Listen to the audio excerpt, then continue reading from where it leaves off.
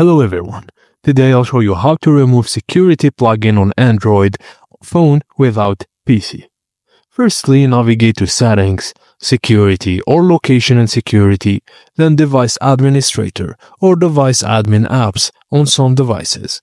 Find the app you want to uninstall and deselect or disable it as an administrator.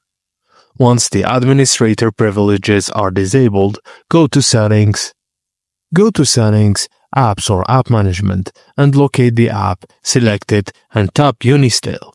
If you still can't uninstall the app, go back to Settings, then Apps, find the app, and tap Force Stop, then try uninstalling again.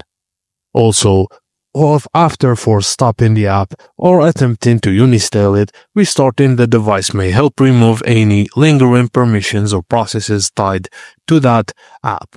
And that's it, guys. Thank you for watching, and please don't forget to like and subscribe for more.